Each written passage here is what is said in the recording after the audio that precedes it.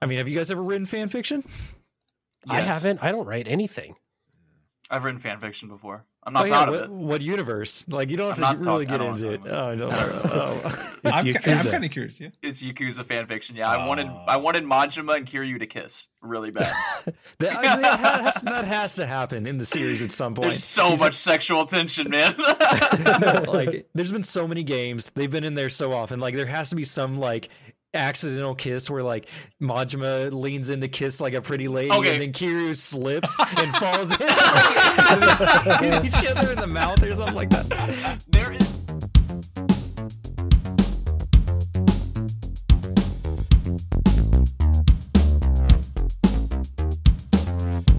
This is the thing. It's 7:00. Do I drink this Omega monster? I got the big one. I got the big one. Bad dragon monster. Oh my god. But then if I drink beers, what if I feel a little hungover at work tomorrow? What's worse, hungover or really sleepy? For your job where you spend most time driving, neither one is great. Oh, yeah, and the other time you spend it sorting and collecting mail. Yeah. Yeah. Which I'm tired of getting other people's mail. Can you like do something? Please stop. Please stop doing that, Nate. Dude, I do this shit a lot.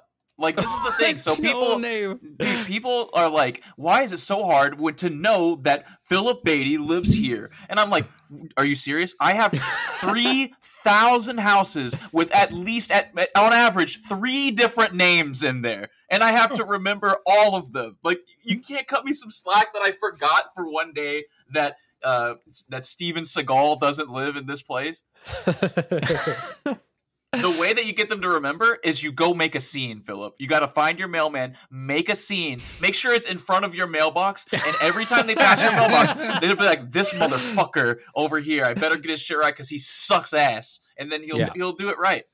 I promise. I get real weird when I see, like, because I'll be walking the dog, and I'll be like, oh, I'll just check the mail while I'm out. Because we have a central box that you have to go to type deal or whatever. And I'll be walking over there, and I'll see him with like the whole thing open up, and he's loading it up. And then I'm like, this is awkward because I've just walked around the corner and he's right there. Make direct eye contact. He sees me. He sees my dog. Then I turn around and walk. He recoils at the dog. My dog then proceeds to growl and froth at the mouth. But yeah, I turn away. I can't deal with like, hi, can you hand me the mail? I'll just come back later. I don't want to do the social interaction. Yeah, like, do people ask for their mail? It's so fucking annoying. The reason why it's so annoying is because it's all sorted. So when you walk up and be like, hey, I live in apartment 733. Can you get me my mail? And I'm going to go, oh, I'm on 205. But yeah, let me go 700 mails forward to find your fucking shit. Okay, good. I'm glad I did the right thing by avoiding interaction. Yeah. Do you have, on the inside of your box, do you have like your name written in it? Because if not, okay, well then there's no excuse. Because if your name's written in it, then no, like we have 2 notes. We have like Beatty for my last name written in there because everyone has the last name Beatty in my house. And then we have another one where we keep getting Samantha Jackson's mail or whatever. We have not Samantha Jackson like written in another note really big, but we still keep getting our mail delivered there. I would just give up and just throw it away. Because if it's just going to keep getting... This is also the problem, is that there's probably multiple different guys working that route too. So maybe one of them remembers, but not all 4 of them. You know what I mean? Like someone's going to not know. And then here's a question I have, because the previous owner of this house had apparently made pen pals with someone in jail. So I keep getting mail from someone in jail, in like some corrections facility. I think you should take it up. I think you should just impersonate the person. You know what I mean? Just be the pen pal now? Going. Yeah. Like, try and learn about who lived there before you through them. Vicariously, you know?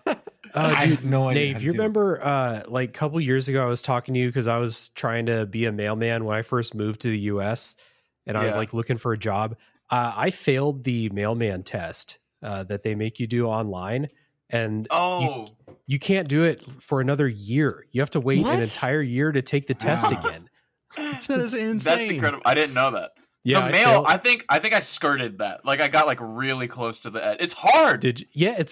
I did it and I was like, this is like not that bad. Like I feel okay about this. And they were like, no, you failed that shit, dude. Oh shit. Try again literally next year. That was whenever because they don't tell you if you pass. I had to go to a physical place here in Oklahoma. Oh, did you? We're old school. And so, but like, they didn't tell me if I passed it or not. So, but I left going, oh my God, I have to go find another job. Like, there's no fucking way I passed. I did so bad. Cause like, you have to memorize so much shit. You don't realize how much memorization goes into it. It's fucking hard. Yeah. Anyways. Yeah. Apparently I don't have what it takes. Get us out of here. God, get us out of here, Philip, please. Hello and welcome to Gaming Together, Cooperative Podcast. I'm your host, Philip, and I'm here with my co-partner, Nave. Each pod, we play through a cooperative experience and relay to you, the listener, if this game is a creme de la creme of co-op or something better off playing solo. Hey, Nave. Philip, I'm hungover, but we've got guests, so that doesn't matter. Yeah, we do have guests. We have the bright and shiny Dave Jackson. Welcome to the pod.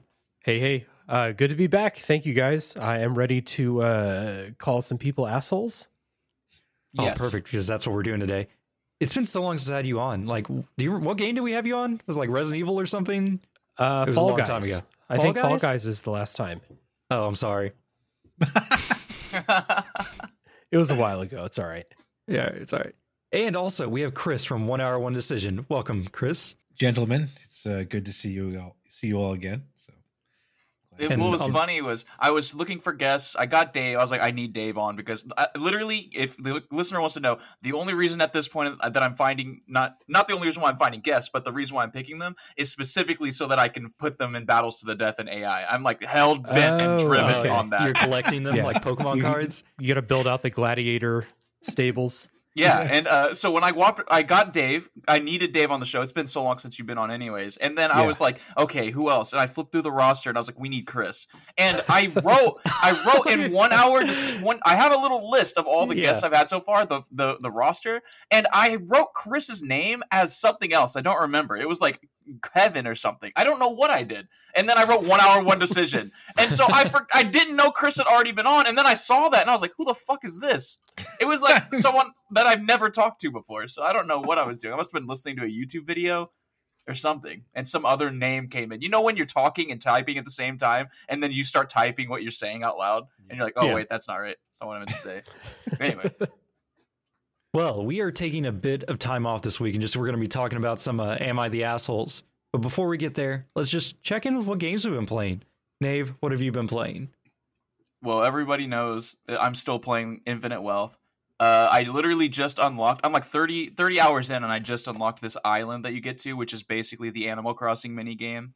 Really? And I have been playing it for like 13 hours. Like I'm hard stuck on this mini game. I can't leave.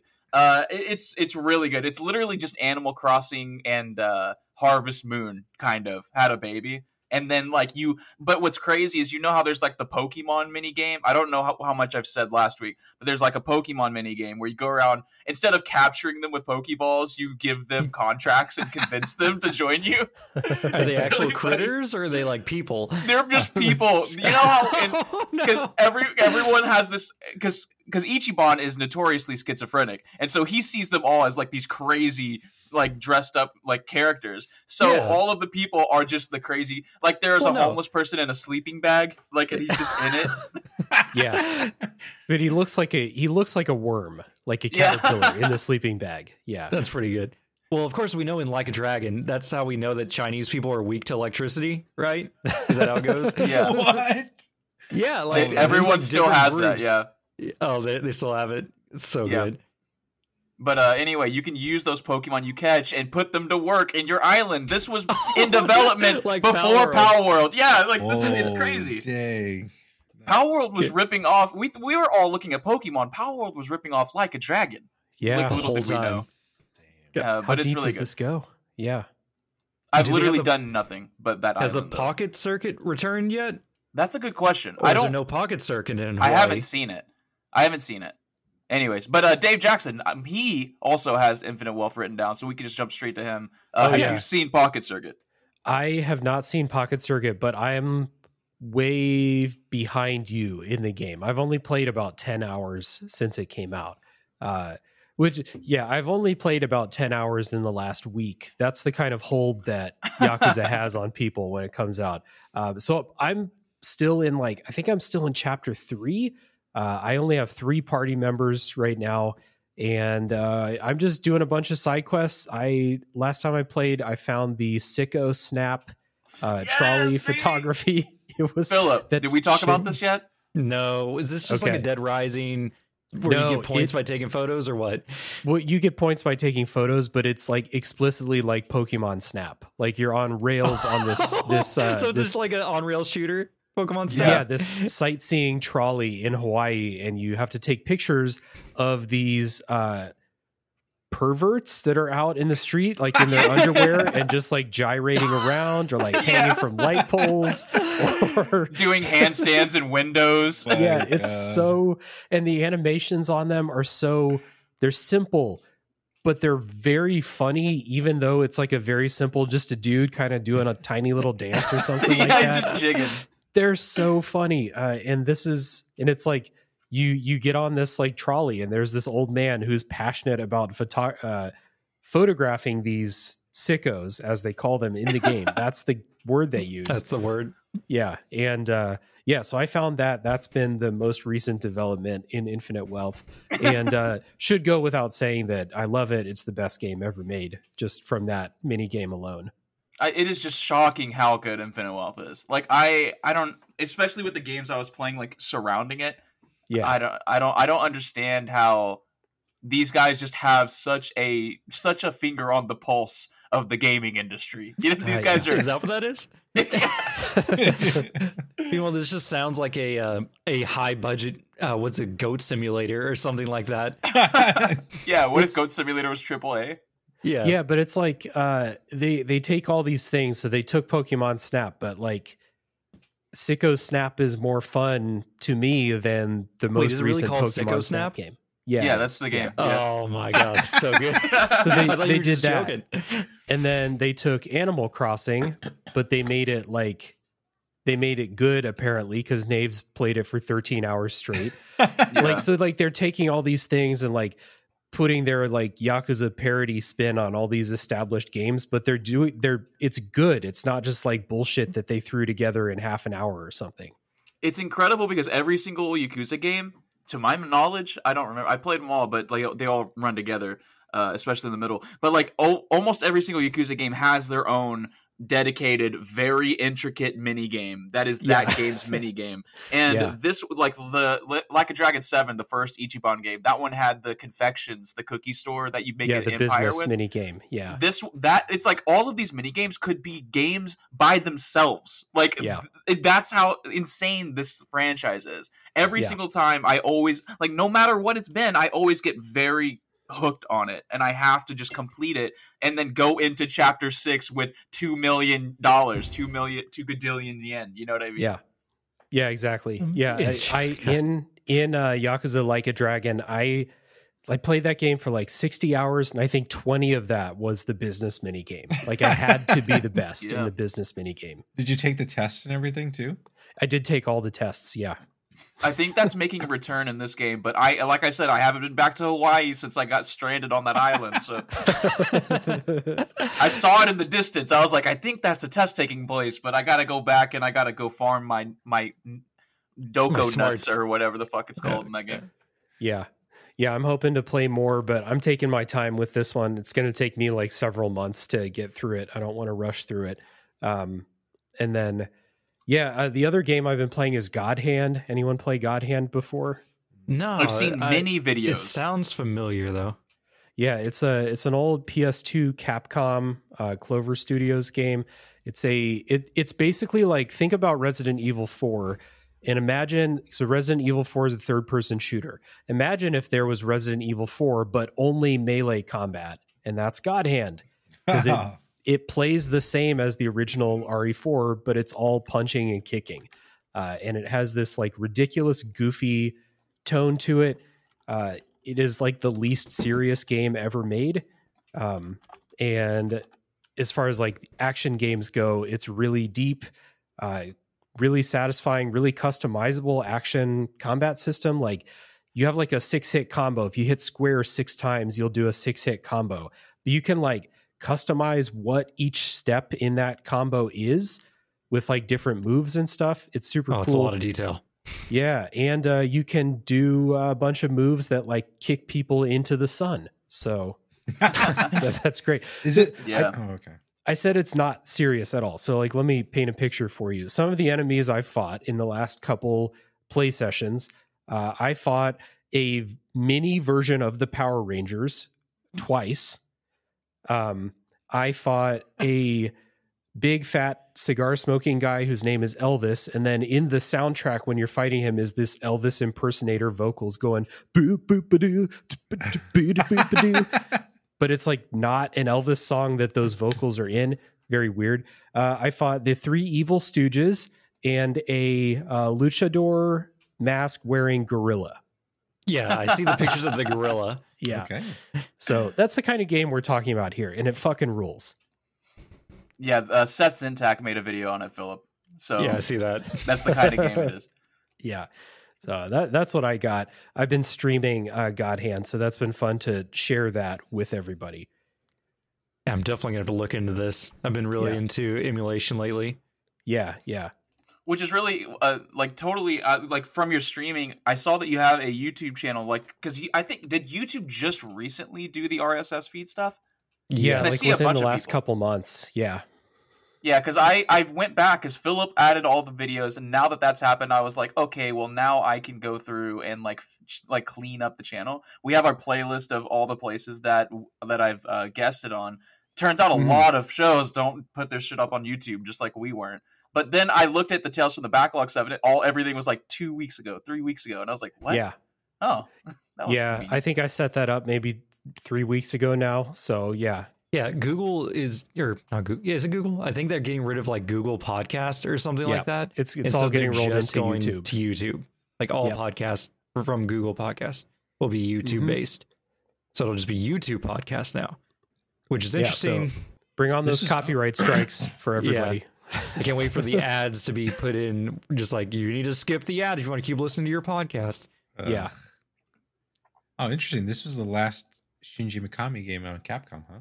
Is the last Clover Studios game, like after Okami and stuff like that. And yeah, Shinji Mikami directed it. Like I said, it's like when you play it, if you've played the original Resident Evil 4, it feels exactly the same, except you punch and kick instead of shoot guns. That's pretty cool. Yeah, it's tight. Have you guys been on Twitter lately? No. Yeah, dude, all day, every day. What's up? Oh my god. Well, this is the thing. So the last today and yesterday, I was like, man, I'm having a good day. Absolutely no time on Twitter yesterday. I went and seen Tool. I went and played pinball with my mom. Took my mom out to an awesome day. We went and walked around downtown and stuff. Ate food. We had a nice day. And then today, I wasn't on Twitter all day, just playing like a dragon, whatever. And then right before we're getting on the podcast, I was like, I should scroll through Twitter and see what's going on, just in case there's something that I should talk about on the show. And now, and the news right now is that it looks like Starfield's going to end up on PlayStation 5. Yeah, I saw that.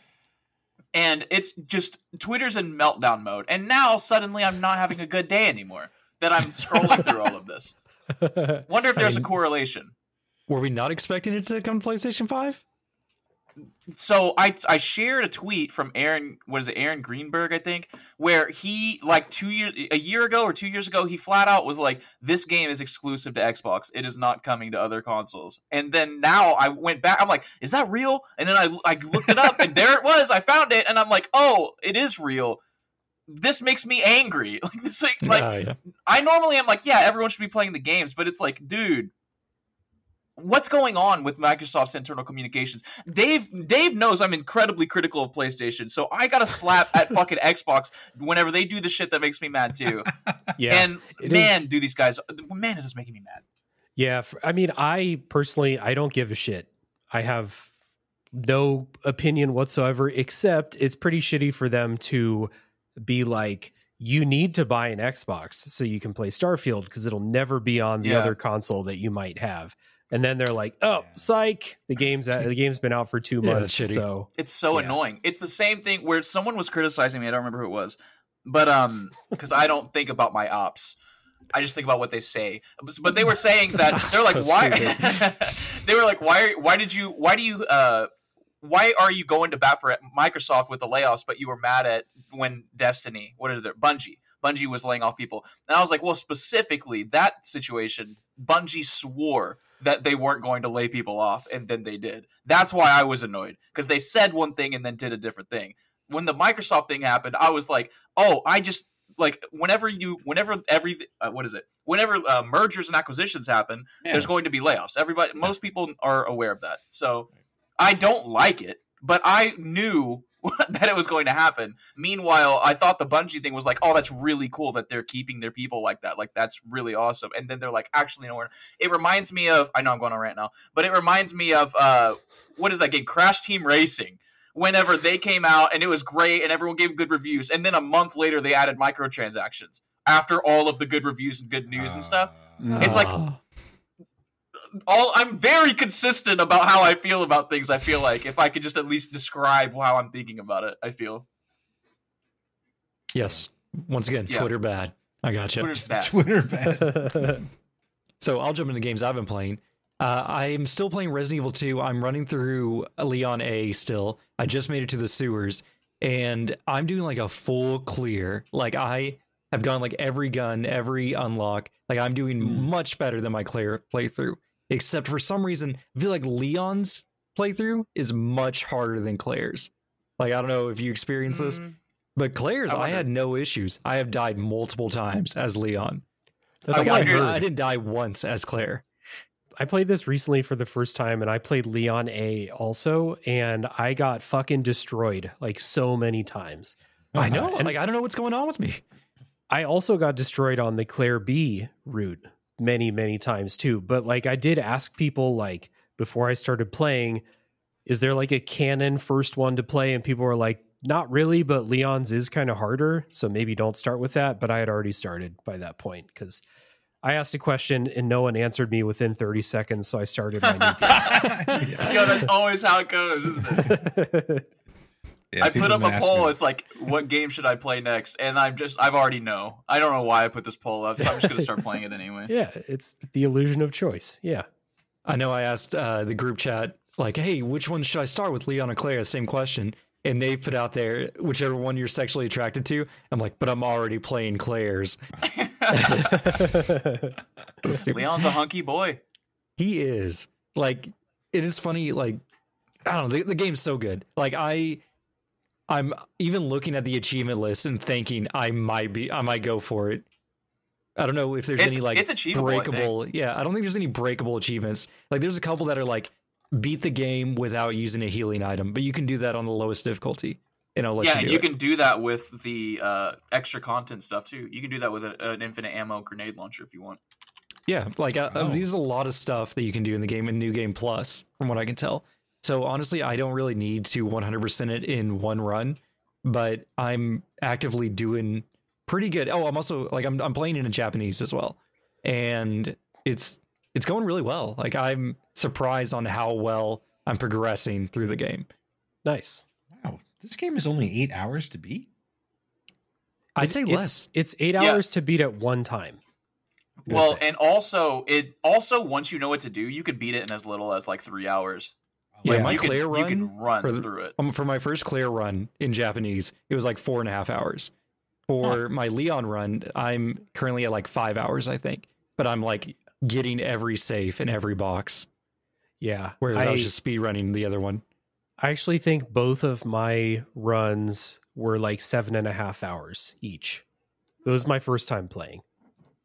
And you guys are talking about the remakes. The remake, right? Yeah. Okay.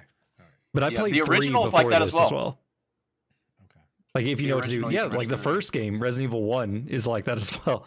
If you know what to do, you can beat Resident Evil 1 in like an hour and 10 minutes, unless you're like, a god. Then you can really get it down. Interesting. I've been. Yeah, sorry. What's up? Sorry, I was just saying, like, someone's been like pestering me to play this game. But so good. Like, I don't know. We'll see. Like scary games. It's on Game Pass. Oh yeah, you know, like the scary games, dude. Yeah. I get jump scared by Mr. Big Boy. Like, every time he comes around the corner, like, it's because you're not playing with audio, are you? No. There's audio. Like, yeah, when I play with audio, I know it even more because I hear him go boom, boom, boom. just stomping around in the hallways. And I have my headphones on, and I'm like talking to Jan. I'm like, oh, Mr. Big Boy's around the corner, so I got to be careful. He's somewhere around here, but I'm pretty sure I left him behind me whenever I went through like the foyer or whatever. So like he's probably just following me. And then I go around the corner, and Leon takes like 4 seconds to pull his flashlight out and shine it down the hallway. And I just see this guy going, I'm just like walking down the hallway. I'm like, oh God, no. I think the audio's pretty good in that too, because I'm pretty sure if you're like downstairs, you can tell he's above you. Oh yeah, it feels very directional. Yeah, it's some really good stuff. And I'm like in the safe room, and I'm like, he doesn't go in safe rooms, I don't think. At least he never has. Okay. So I'm like in the safe room, and I can hear him, and it sounds like he's like right outside the door. It almost sounds like you can hear breathing too. Just hear the footsteps, like boom, boom. And I'm like, I'll just wait a second. And then I wait a second. I still think I hear footsteps. I walk out there, and there's just no one there. I'm like, oh, I was just scaring myself. That's kind of scares. But update on my goals. My New Year's resolution was to complete 12 games in Japanese this year, at least one a month. And I finished Dragon Quest Treasures. And I collected all 7 Dragon Balls. And I got the ultimate quest of the Dragon Treasure. The treasure of the dragon. Give me a plot synopsis. Okay. So Eric and Maya, they are currently working as like servants for Vikings. Like, I don't know if you remember from 11, they talk about that in their backstory. Do you know they're Vikings because they look like Vikings, or could you read that? They look like Vikings. That's okay. Like, have you seen them? All I need to know. Yeah, I know what like, they look like. They're like Vikings, but they also have BDSM gear on at the same time. Yeah. Oh my God. Okay, so hold on. In Infinite Wealth on the island, you can invite people to not invite people, but like you're running a resort, and people come to the island and just chill there. Now, one of the people are the BDSM. You know that BDSM boss fight in like a Dragon 7. That guy shows up, and so you can. So it's like, all right, I want to do a campfire to bring everyone's mood up. And so at night, you're just playing ukulele, and he's just like, yay! Like, listening to you play the song at the campfire. It's so funny. Anyway, continue. Okay, so the crew says that they have captured 2 creatures that will lead them to Treasure Island, and the children, because you play as the children or whatever, are like, hey, this is our chance. We're going to get the biggest thief score we can. So you go and you release the 2 creatures, and it's a flying pig and flying cat named, like, the cat is like Miyusha, and the pig is named like Bunto or something like that. What were they locked up for? Oh, they were going to use them to find Treasure Island. Like, they just captured them. Oh, okay. And so Philip they might be able to read Japanese. I think they might not be lying about it. Yeah, I can do pretty good. What? Not lying about it? You kidding me? You know, I've never seen you read it in front of me. Oh yeah, you are right. I could just be Google translating everything through. Just have the phone up. Dude, there was one quest line where there's a chef slime, and you're trying to get him to join your pirate gang, or not pirate gang, your treasure hunter gang. You're like, hey, we need this chef so that we can make food, because it's a Japanese RPG, and you always need to make food in Japanese RPGs. So you try to recruit this chef, and he's like, hey, I really want to, like, are you familiar with like the pig enemies that are like magic hats on pigs in Dragon Quest? I think they called them like ham witches or something. I'm pretty sure I know what you're talking about, actually. Okay. It's ham witch Dragon Quest. I typed in ham witches on images, and I am getting some freaky looking food. Mm. Look at this. Oh my God, look at this. I don't know. I don't think I could put this on the. I don't think I can put this on the thumbnail. But look at this. This is what comes up. Ignore the NSFW in the link. Oh yeah, that means nothing. It's very cheesy. Oh boy.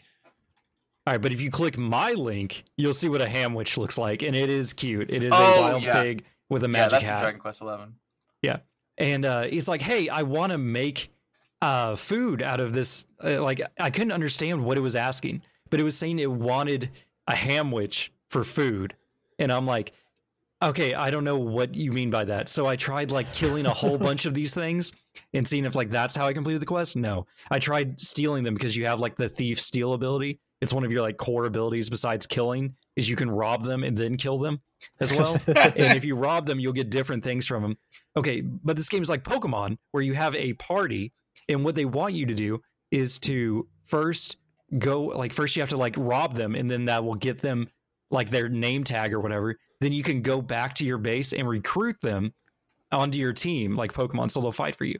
It wanted me to steal from it, get its name tag, go back to base, recruit it, then bring it back to it so it can butcher it and make food out of it. And that's what it wanted me to do, but I could not understand for a long time. I ended up having to just Google a walkthrough for this quest, not even the translation, because even when I looked on the translation, like, this is literally what they're asking. They're like, I want this for food. And I'm like, what do you mean you want this for food?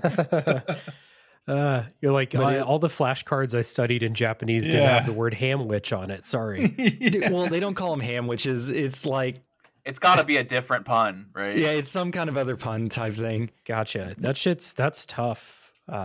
So I played Pokemon Silver in Korean a couple years ago because I speak Korean. So I was like, oh, it would be fun to like get better at it by playing Pokemon. But it was cool. But Pokemon, and I assume Dragon Quest, is full of very specific things that are not useful outside of that game. So it was a fun experience, but like not the most helpful for like brushing up on language skills. Well, one kanji I did not know before playing this game was treasure and searching. And they say that both of those words so often. Like, you are always treasure hunting. You're hunting for treasure. Everyone's talking about treasure hunting. Every other sentence talks about like when you're hunting for treasure, and you get that one really honed in. But quick synopsis for the game. You make it to what you believe is a series of islands that will lead you to Treasure Island, or it's all Treasure Islands together. I'm not sure. They're like Dragon Islands. You go to like a magical train station. You form your own like Team Rocket treasure hunting gang, made up of all the Pokemon that you keep kidnapping and hiring and stuff. You then have to collect 7 Dragon Balls, and then once you collect them all, an evil skeleton pirate shows up and steals them from you. And then you have to get in a big final ultimate Gwyn Lord of Cinder's boss battle, and you're supposed to use your sealing abilities to literally pickpocket him mid-fight to steal the Dragon Balls back, which I thought was really cool, because usually I hate the thief abilities in RPGs. Like, I don't know if you guys have noticed, but it's like every Japanese RPG for some reason has a thief with the steal ability. And I'm like, I'm looking at you, Final Fantasy, and I never want to use that because it's like, why would I steal when I could just kill them faster? You know? Yeah, Final Fantasy sickos will always say like, you should always steal from every enemy because you'll get the best weapons and stuff. And I never fucking steal anything. Never. You just can't be bothered to. Well, I was thinking, so I've been locked into like, I'm like, no, I know that Like a Dragon Infinite Wealth has some really funny enemy names, but they're all like English funny names. Like, I had to go look up a list of them. Like, Misdemeanor Weiner is a security guard. You know, and I'm like, I don't think that's what it says in Japanese. But no. Dude, Nave, I think you and I probably talked about this when we did that Tales from the Backlog about Ishin. But the localizers at RGG are the best, the absolute best in gaming. Like really good. I don't know. They need to be paid more, probably. And that's, what's really interesting is when you go on Twitter, surprise, there's some negative opinions about stuff on Twitter, but like people do push back on the localizers a lot because I think that people think that they go too far into like Americanized like jokes and stuff. Yeah. But I don't know. Like a lot of the stuff that they point out, I'm like, oh, I wouldn't have even noticed that. I wouldn't have noticed that joke at all, being like really kind of weird for Majima to say, especially as the games go on. But I don't know. Dojo dumbass. Another fun one. But they also do a really good job of not Americanizing like the stuff that's specific to Japan too. Like they don't, if they're talking about like some food or some place or like some legend or something like that, they don't it's not just try donuts. And transfer that. Yeah. Unless it's actually donuts, because they have that too. Yeah. Yeah. From the Pokemon anime, I remember that. Yeah, these donuts are delicious. Yeah. I have a funny story about, this isn't like any language thing, but I remember when I was a kid, I used to play this SWAT game with my friends, Jamal and Terrell. And there was a mission that was like, you have to go turn off the electricity, look for the transparent box or the translucent box. And we didn't know what that word meant. So we could never get past that part in the game. And Google really wasn't a thing back then. So like you could go to Ask Jeeves, But we never thought about doing that. So we were just looking at every box everywhere. We didn't know how to find it. So it was terrible. And then I just have that because when I learned what transparent meant, my first thought was like, oh my God, like my brain went back 15 years. Like, oh my God, that's how I needed to look for one of these in that game. My one is always like, we always talk about the Elder Scrolls games with how much reading there is and just names of objects. And they give you a big vocab list. Dude, and a lot of things I don't even know how to pronounce a lot of the words that I've encountered in the Elder Scrolls, and they're not even like fantasy words. It's like, is it Cirrus, Curus, the armor that goes on the chest? Oh, the curious. I still don't know how to say curious. Like that's a word that you'll go your entire life. You'll read it in 100 video games. You'll never say that word out loud in real life. Ever. Or like those words that you say a lot, but you've never seen written out, and when you see them, you're like, "Whoa, there's a Q in there, silent Q." I remember I told this story probably 3 times already, but Morrowind as a kid taught me the word fatigued because you get fatigued and you're like, what is happening? Why can't I play anymore? So you had to figure it out. And then one day I dropped that word during PE class, and my teacher was like, what'd you just say? Fatigued? You just said you're fatigued, you weirdo. I'm just like a first grader. Yeah, a lot of words like that, like over encumbered. Like that's not a word that you're gonna get on like the average 3rd grade spelling test type stuff. Yeah, that's like that's a deep cut. I'm over encumbered, but I managed to bring all the groceries in one trip. Yeah.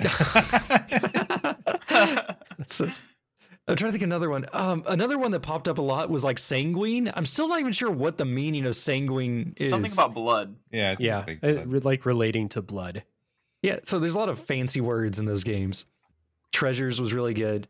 I'm looking at like what's that game? Persona 3 Reloaded just dropped on Game Pass like yesterday or today or something like that. I'm installing it now. I'm hoping you can play it in Japanese because you could not play Portable in Japanese. It didn't have a Japanese version. That's weird. So whoa. Yeah, like even if God, it makes me so seems like mad. A really hard game to play in Japanese, man. Is it? It's just talking to people and then doing RPG elements. That's literally a lot of talking. Yeah, I was going to say, like, if your goal is to beat 12 games in Japanese, you're going to pick one that's like 100 hours long. Like, play 12 1-hour games. Yeah, that one take a while. No, I mean, the first game I beat was Tomb Raider Returnal, or whatever it was called. Yeah. And that one was easy. That one was like 8 hours of just, there's a theme park ride. You just go, you don't need to read. Yeah, you don't even need to read. Yeah. Oh, something's exploding. Let me not go over there. Yeah. Pretty much. And I'm like, when I do understand stuff, it's like her after, nearly exploding, falling in the snow, she stands up and she's like, that was dangerous. And I'm like, that was dangerous. She's right. But yeah, that's all I've been playing. Yeah, I've eaten enough time. Chris, what have you been playing? Man, well, outside of me trying to wrangle my kids' Fortnite accounts, I've been dealing with, I completed Sea of Stars. And I got the true ending. Yeah. So I got the true ending and all that stuff. So I was like, holy crap, I actually did that. That was kind of rough for me because that was a very long, it was like a lot of time that I spent on this game. I was thinking I could beat it over like Christmas or like the holiday break. And I was like, no, it just kept going, especially when you had to go and collect all those like rainbow conches and stuff like that. It was like, oh my God, I have to keep Don't even get rainbow conches in this? Like Zelda? Yeah, dude. And you got to collect like 60 of those motherfuckers. Yeah. And it's like you have to be like certain bosses and like to get to the certain bosses. But like I felt accomplished by doing that. But yeah, I mean, now I'm trying to figure out like what the next kind of longer game I'm gonna continue. I might just go back to well, yeah, I might just go back to Kiwami 2 and finish that off because I put a couple hours into that. I was trying to remember when you guys are talking about Like a Dragon. There was a quest. It was either in Kiwami 2 or in Like a Dragon where this guy comes and like asks you to help him, or no, he stops you. He's like, "Oh, you're a very beautiful person. Like, can this guy take pictures of you?" And he's like, you're like, yeah, I guess. And then like you go to this office and this guy comes to you like in just a thong. He's like, I want to take pictures of you. And you're like, what is going on? And then like he's like, I'm having second thoughts about this. Yeah. So what's Kiwami? Okay, that's what I was like. Yeah, I forgot if it was if it was that or like a dragon, but now it is. It's confirmed. Classic Yakuza. That is, I'm going to be honest. That is just in every one of them. I was going to say that exact quest is probably in at least 3 of them. That's a classic Kiryu situation right there. Okay. But yeah, I'm excited to go back to it. Just like the diaper club, which like started in one of them, and it was so funny that they're just like, we're putting a diaper club in all of them now. Yeah, let's just do this again. Run it back. It's so good. Man. Yeah. That's probably what they're like. As soon as they're like, we're getting a new protagonist. Yes, all of they just pull out the giant filing book of all the sub stories they get to reuse. Yeah. And then we see it and we go, yes, this one again. I love it. Sweet. They brought back the gay porn voiceover side quest. Oh man, I can't wait to go back. All right, I'm in. Perfect. And at this point, I want to thank our patrons: Berserker This, KO Cappy, Mr. Quang, Insane Cracker, Nick and Knight, Michael Superbacker, and the Intergalactic Pinecone. Thank you for all your support. And dear listener, if you're not in that list, which most of you aren't, I just want to thank you anyways for taking the time to listen to us. You don't have to financially support us. We would appreciate it if you did, but thanks for just tuning in. If you really want to help us out, tell a friend about us and grab their phone and on Spotify or YouTube podcasts or whatever they happen to be listening on, subscribe. That's all you got to do. 5 stars. Yeah, 5 stars, like and subscribe, all that, whatever.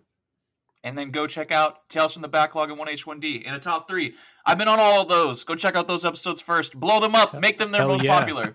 The rare distinction of being on both Tales from the Backlog and a top 3. That's Nave.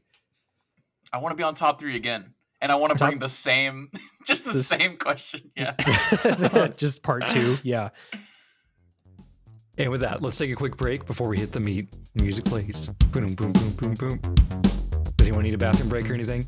Does anyone have time constraints? Yep, all good. Just in an hour, probably have to drop off. In an hour? Okay, we can do that. And we're back. Well, hold on. So I want to tell Dave did you listen to the last Battle Royale thing that we did? Because I went from being on the top 3, I stole you adding the music in. I stole that. I was like, that was a good. Ever since I heard that episode and I heard the music, I was like, damn, that's good. Yeah. Damn, that's good. I gotta find a way to implement music into our show.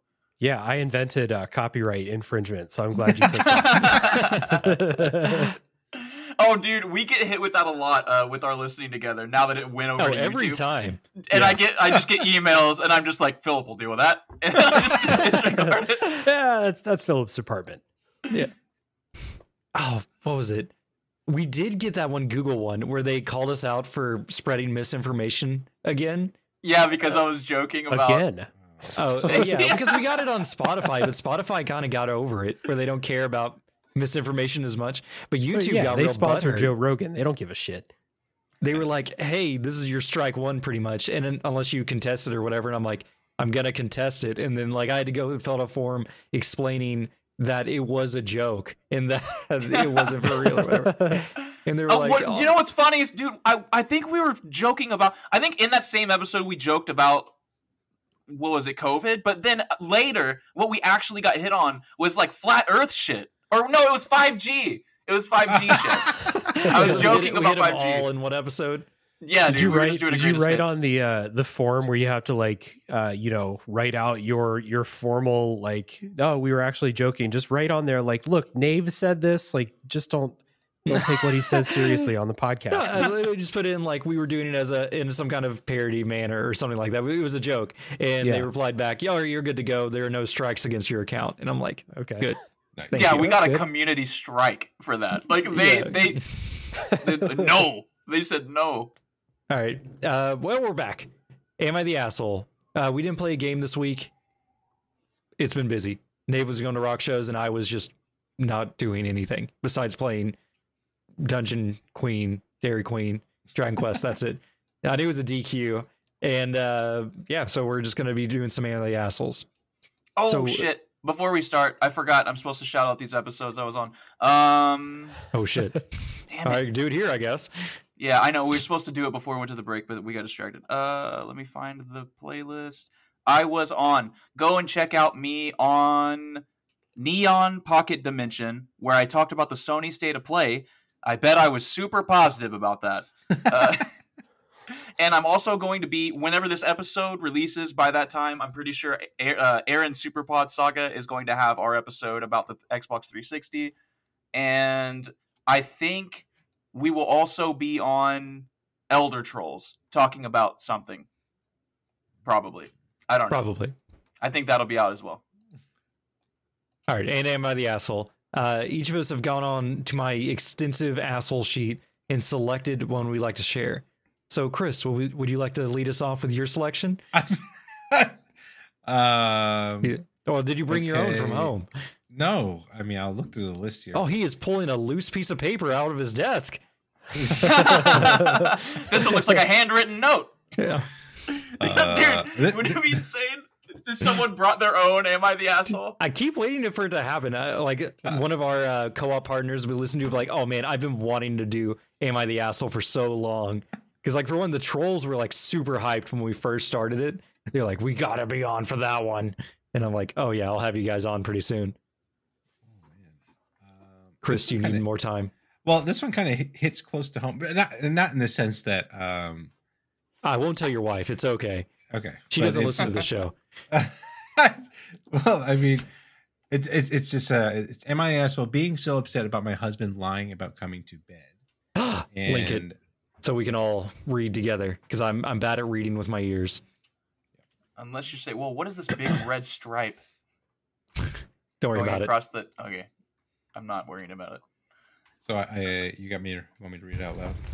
Hold on, let's do a quick check, burner account check, to see if this guy is posting on main or not. And it looks like he is. This guy's been posting since 2014, but he's not super active. Yeah. Reb Maciel. Cool. Oh, but he has a son. His son was born at 10 pounds and 7 ounces. Oh. Nice. Oh, no, it's a lady, I think. Oh, and her husband took her name. How forward. Oh, look at that. He's got his top comment is under dog saliva under a microscope on r/TikTok cringe.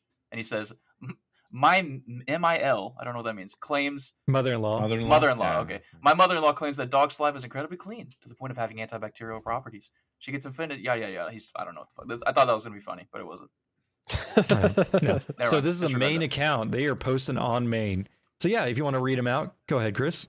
Oh, this is a long one. Approximately once or twice a week after dinner and a bit of TV together, my female... Oh, okay. She's female, 29. Husband is male, 32. Asks if I will go to bed so he can play FIFA in the lounge. Unforgivable. I usually do, and I think it's important that he has a bit of time for himself. This is not his only time for himself. The problem lies in the fact that he stays up super late until 3 or 4 a.m.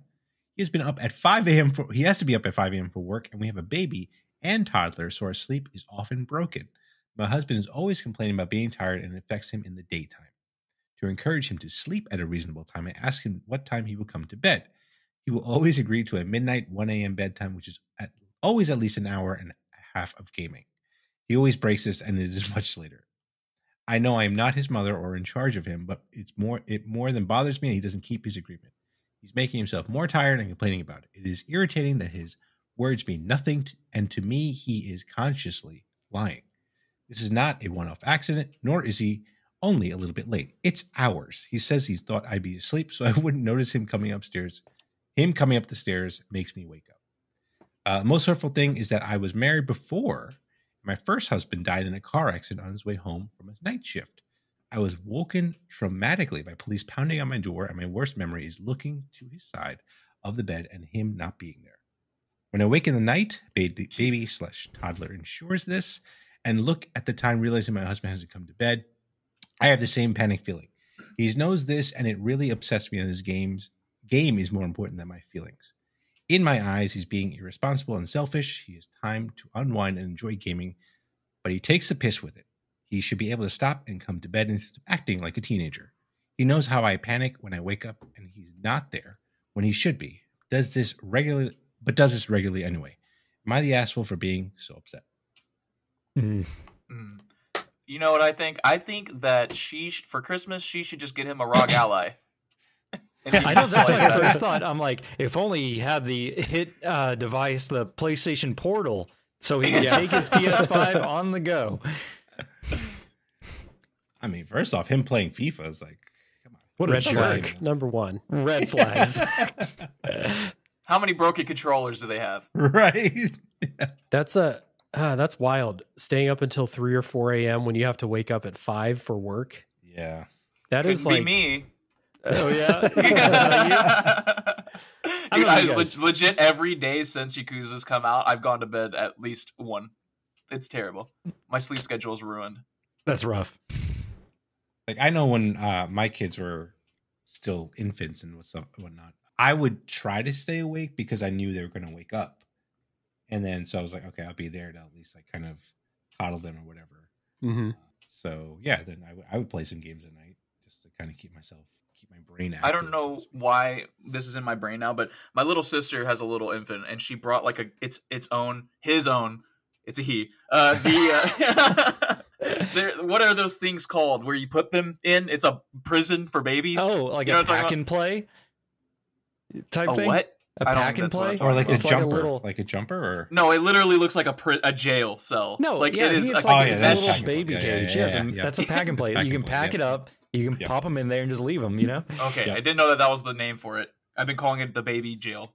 But so she put the little. So Molly, my dog, loves children. Like loves them. Just wants to lick their face for the rest of her life. And so to get the baby away from Molly, they put them in this pack and play. But little they know that was the fucking Hell in the Cell arena match that Molly was always wanting, and she just jumped over the wall in there with the baby. And we had to lock her in the closet for the whole time they were here. No, yes, the baby.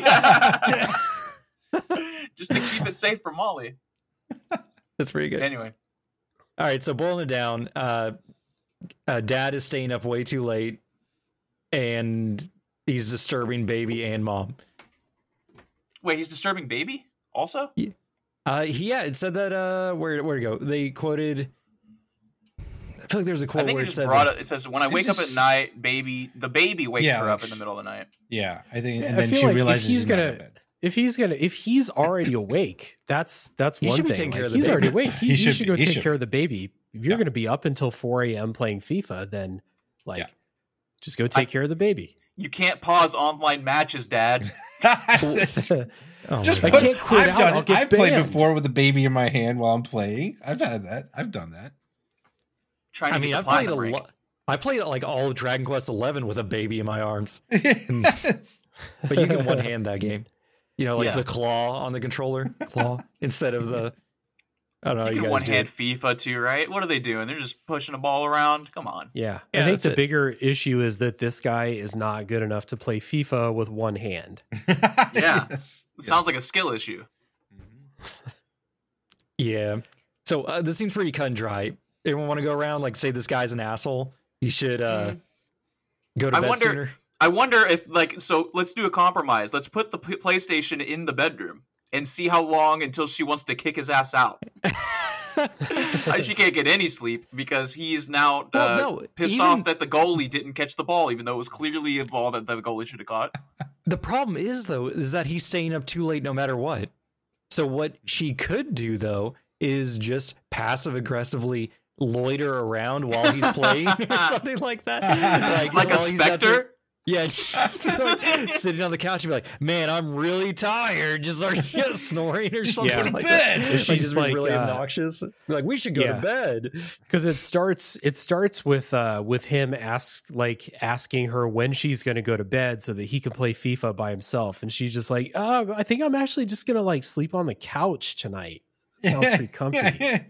Just gonna chill down here. Sounds to me like she's just not respecting his insomnia. This sounds a little ableist. Ableist? Well, I mean, do you have any more defenses for him? Because I honestly I'm digging deep. I don't think there's any more of this. I think it's pretty cut and dry. Like, this guy's pushing it too far. He doesn't need to stay up till 1 a.m. playing FIFA every night. Like, No. seriously, like you can get enough in by 12. You don't need that extra hour. Well, 1 a.m. was the target. He's staying up till 3 or 4. Yeah. Oh, did he say that? Oh God, what a fucking dumbass. Just go to bed. Yeah. Like, I guess if he does have insomnia where he can't sleep without getting a couple chicken dinners in, winning that online FIFA tournament, then maybe I guess he needs to do this. But he's got work in the morning. He's got a baby to care for. Ball is life, bro. Ball is life. That is true. Yeah. In my defense, Your Honor, ball is life. All right. And the problem is, like, if you flip this to any other game, it doesn't get much better. Well, maybe it does, but like I just think about flip it. Like, what could be relevant? How could this be me? League of Legends? 6. Yeah, League of Legends. Yeah, I'm up until 3 or 4 a.m. playing Dota 2, and dude, you gotta. I'm not gonna stop until I lose. You gotta play. I'm sorry. I'm good at this game. That is another defense. What if he's doing that and he just doesn't lose really until like 3 or 4 a.m. Yeah. I don't know. Yeah, obviously not the asshole for wanting her husband to not get 1 hour of sleep per night. Right. Yeah, I mean, they need that paycheck. They need that paycheck too. And if it's screwing up his work. There's that whole thing about like the trauma that she has. I think she just needs to be more clear about it. She needs to talk to him, sit him down and be like, listen, this really means a lot to me. And I know it seems stupid and it kind of is a little stupid, but this means a lot to me. Everyone has the thing that they want from each other, right? So, I mean, this is something that I really care about. And if, like, maybe not every week, maybe, like, twice a week, can you just come to bed with me? Now, I feel for this because I don't know if people can tell from my ceaseless defense of this guy. But I am this guy. This is me. I have this problem. And like in my last relationship, this was an actual serious thing that I had to stop playing games all night. Like I really did have to come to bed. And that's just something that you have to communicate with your partner because I didn't understand. I genuinely just was like, it seemed dumb, so I just never thought about it. Especially the whole thing where he said, if she was asleep, she wouldn't notice that he was still out there playing the games. I had that exact thought pattern. I literally thought that. And I realized that I was kind of a dick. So, yeah, she's clearly not an asshole for wanting something like this. This is a simple thing to ask. Yeah. Yeah, and Reddit also agrees that she is not the asshole, or like that's a general vote. Yep. So I guess they're mostly pinning on this guy being an asshole, but I think you're onto something, Nave, that he just isn't registering what's going on.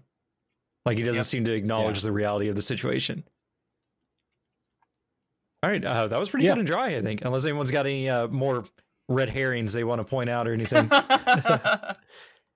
Like, well, which year of FIFA is he playing? And is he on the battle pass? Because you know that expires. Yeah, this would be acceptable. Yeah, if he was playing FIFA 21, unacceptable. But if he's playing FIFA 20, different conversation here. Everything that 21 had, they had to chalk it up to 20. You know what I mean? Oh my god, 20 started it. All right, it looks like Dave is chomping at the bit, and you've already linked in yours. I did. So yeah. So let's jump into yours. What is this? Burner account check? Tiny Cactus _. Not a burner account from what I can tell. No, it's the only post. But it looks like there are comments all over the there's place. a bunch of comments, so not a burner account. The title is, "Am I the asshole for changing my own wedding registry?" Okay. So, I will read the post. So while this is post actual wedding, my groom's family still thinks I'm the asshole for this, and my family does not. Uh-oh. So here it is. My sister-in-law volunteered to help me and my now husband get our wedding registry in order. I was feeling overwhelmed and appreciated the help. Hold on, pause. I love how SIL came up again. Like something IL. Because I would have had to ask the question. Oh, dude, on the subreddit, dude, it's everywhere. The in-laws are always a part of the story. Dude, they're the villains most of the time. Yeah. So, sister-in-law overheard a conversation I had with mother-in-law where she mentioned her salad spinner had broken, and I jokingly, in italics, said I would add one to our registry for her.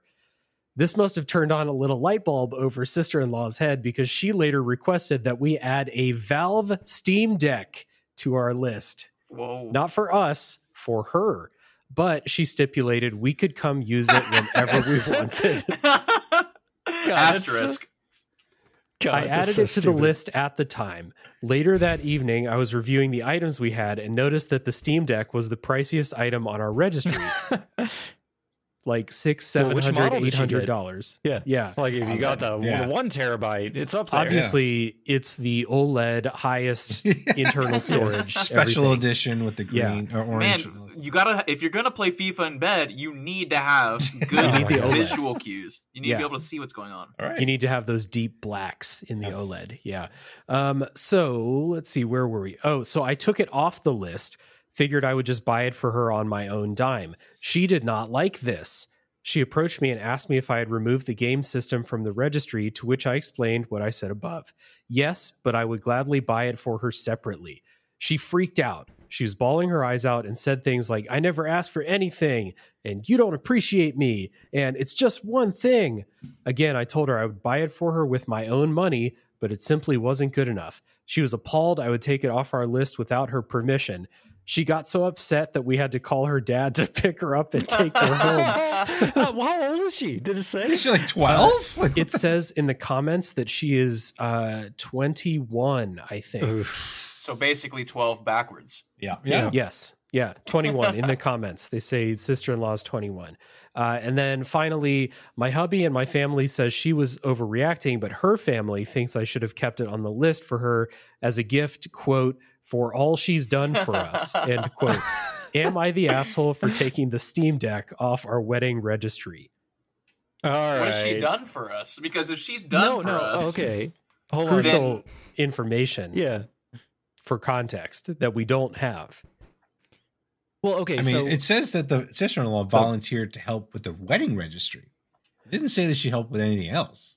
At least from it does say that. But first of all, how hard is it to put together a wedding registry that you need to bring in the entire other side of the family? Right. Like, what do you do? You moving into a mansion and you need to like completely do it all yourself? Well, no, because apparently the Steam Deck was the most expensive thing on the list, so they weren't actually asking for that crazy of stuff. Right. Yeah, it's not like someone had to buy them a refrigerator or something. Like, yeah. And sounds like a classic wedding registry where it's like, we need some plates and some new silverware and a fucking air fryer. And then, there's a Steam Deck on there. Well, I mean, it is kind of traditional if you do have like someone in the family. I don't know how it is for y'all, but if you have someone in the family help you with a wedding and they actually are putting in work, you usually do give them some kind of gift. I don't know if you're dropping $800 on a Steam Deck, but you usually get them at least something. Like, because they sacrifice their time for something that they're not going to get any return out of. Just a little bit to like say, hey, I appreciate all the stuff you did for the family, everything you did for us. Right. So, but like for you to slide in, like, this is exactly what I want from you. Oh yeah, that's I'm nasty. Gonna put it in your registry. It's like, I mean, like, look, at least like me and my family, like we when it's like Christmas time or something, we say what we want, basically. Like if someone wants to go off list and get something because like they know something we would like, that's cool. But we put specific stuff on like Christmas lists and stuff. Sure. But makes sense. Yeah. This is not someone in the close immediate family. This is the sister-in-law who thinks that she deserves a Steam Deck for helping with a wedding registry. Like if she booked the cake and the caterers and the DJ and all that shit for the wedding, like maybe, but the wedding registry. Yeah. Now, you're just creating a list. I know this is very late to slide this in, but I have no idea what is going on. I don't know what a wedding registry is. I don't know. I don't know any of this stuff. I've never even been to. I don't think anyone I've ever even known besides you. You're the only wedding I've ever been to, and I was late to that. Yeah, you also showed up in like straight up like street clothes too. Yeah, I don't have clothes for a wedding. I just showed up in. You gotta wear a single collared shirt instead. You're wearing a Metallica t-shirt and stained jeans. All right, so I looked cool. So the way it works is like when you're getting ready for your wedding, you use a website. A lot of people use like you can use Target, you can use Amazon, like their websites, and you list the stuff that you need, like presumably for your new house. So that's why I said like plates and silverware and an air fryer and like stuff that you'll use around the house. And that way, when people want to buy you a wedding gift, all they have to do is go to the registry website, see the stuff that you need, and buy it easily. So just a wish list. Yeah, it's a wish list for wedding gifts. But like the thing with the wedding registry is the person getting married is not buying the Steam Deck. That would be one of the wedding guests buying a Steam Deck, supposing that it's like the married couple that's going to use the Steam Deck. Yeah. But that's not what's happening in this story, which is why they were like, oh, wait, it's pretty fucked up to put this on the registry. And so they took it off like later that day. Because it wasn't for them, it was for the sister-in-law? Yeah. But like someone buying that wouldn't know that when they buy it. Instead, it's going to be like that's Uncle Jimmy, and 5 years down the line, he's going to be like, "Hey, bro, you got that Steam Deck? You want to play some FIFA together? You know, what is that water vapor patio? What are the things I got for you?" Like they don't actually know what Steam is. Oh my god! So that's good. The reason I picked this one, stupid. The reason I picked this one is not because I think there's any real debate over like the actual question, because obviously you are not the asshole for taking the Steam Deck off of the registry. It's stupid that you put it on in the first place. Mm-hmm. You shouldn't have done that. That was dumb. Yeah, that was a bad move. But the sister-in-law is the asshole here in the grand scheme of things. The real reason I did this is, would you put a gaming thing on your wedding registry? Yes. No. Yes, I need a PS5 for tax reasons, for work. For work. Pod, man. Business expense. For the pod. Yeah. That's what I was looking for, business expense. I don't know. Of course, you guys, anything? I mean, you guys have been married. What do you think it was the most like? Do you think you had any luxury items for your wedding as a gift that you received? Because I can't think of any. A luxury egg beater. So I think we got a crock pot as our nicest item. Yeah, that's the kind of stuff that is normally on wedding registries. It'd be like, oh, like you want one of those nice Gordon Ramsay frying pans. Like you put that on a wedding registry. Maybe someone gets squirrely and buys the expensive thing. But like you're not putting on like I've never seen a TV on a wedding registry, stuff like that. Yeah. So but when I got married, we didn't do a wedding registry. We got married in Korea, and instead of doing wedding gifts, people literally give you just $50 cash when they show up to the wedding. They put it in envelopes. Then at the end, you count up the envelopes. You use some of that money to pay for all the food at the wedding. Then you take the rest home. That's how it works over there. So we didn't get gifts. That's what I would do. I would and my wedding registry just says money or underwear. One of those two. Nice. But yeah, Chris, did you have any luxury items on your registry? No, I mean, I think the biggest thing was like a knife set. Yeah, exactly. Like that's, holy shit! It's like real. Oh, actually, I think our biggest thing was like a coffee maker. Actually, yeah, like a bun coffee maker. Yeah, like people put like an espresso machine and be like, well, if one of our rich relatives decide they want to do this, great grandma Edith finally cashed in. Yeah, I was just that's why I picked this really, because it'd be like, would someone put like a PS5 or a Steam Deck on the wedding registry? Like, even if both of the people getting married are gamers, like, would they do that? I still don't think they would. Like something, you'd want to buy together as opposed to having someone buy. I don't know. I could be wrong. I'm sure there are people out there that do it. I'm sure some people have, but it still didn't feel normal. So I almost feel like I've been an asshole if they did ask for them. Like if I was looking at a wedding registry and I saw they put a PS5 on there, I'm gonna be like, no way, you motherfuckers. Yeah. What if the wedding, like, what if there were kids, and it's like this could be for the kids? Would like a child wedding? No. No, like if you got married and there were kids in the family, like they were like teenagers. Like, and you're like, the PS5, that would be for the kids, though. Would that make you upset when you saw it? That's a little bit better, but I'd also be like, no. Yeah. But then again, like at that point, they probably already have like an established household. See, that's the problem, is that registries come from a time whenever like this is where they're just now moving in together as newlyweds. Yeah, so they have a brand new house they're trying to fill, Yeah. But in modern times, you live together for 5 years before you get married, Yeah. if you get married at all. Yep. Yeah. I just have this is a whole new world for me. I'm so out of my depth with this shit. So much of Am I the Asshole is wedding stuff, in-law stuff. It is just crazy the amount of crowd that's been there. Weddings draw so much traffic for Am I the Asshole. I mean, like drama. It's drama all the time. Yeah, it's stressful. There's a bunch of moving pieces, and feel like everybody in the family, even like outside of the bride and groom, all have opinions about how everything needs to go. So yeah, a lot of Final Fantasy 14 on the subreddit too. Oh, dude, there's a surprising amount of Final Fantasy 14 in the Am I the Asshole? There's a lot. All right.